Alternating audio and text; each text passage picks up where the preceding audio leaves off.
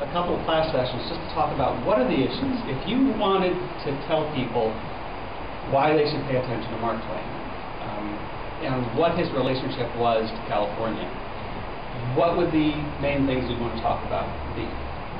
And so we came up with a whole bunch of questions, a whole bunch of things that we wanted to elaborate on. And then we realized that they kind of went in a lot of different directions, and so we needed something to hold it all together. So what you see here is a distillation of what we come to think of as the heel of this quote.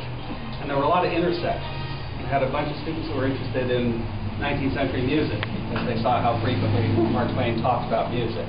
Another group that was very interested in the way ideas of proper etiquette changed, especially given that most people's ideas of etiquette really came from Europe and were governed by at least an East Coast idea.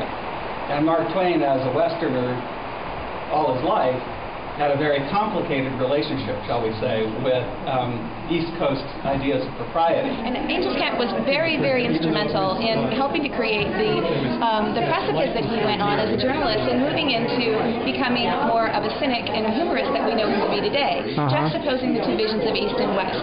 And how he became there was when he started losing all his money in mining and he realized he needed a real job, he started going into journalism and he started writing. And he knew a mutual friend in San Francisco. He ended up moving to San Francisco to work for this person. But as a writer there, he got himself into trouble because he was very matter-of-fact, and he didn't like anything that was unjust, so he would write about it.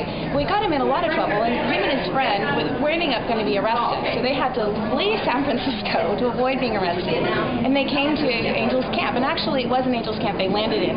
They went through it, and they ended up in Jackasville in Tuolumne County.